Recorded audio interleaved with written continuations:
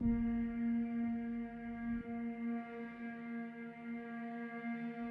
know, one of the questions that I see people in our culture asking maybe sooner and more often than I've ever seen before is this question.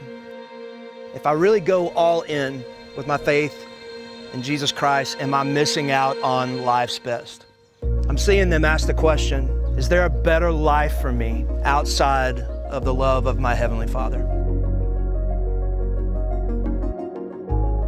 In the book, The Long Walk Home, we walk through one of the most beloved stories in the Bible, the story of the Prodigal Son. We go verse by verse, and through it, we look at a couple of things.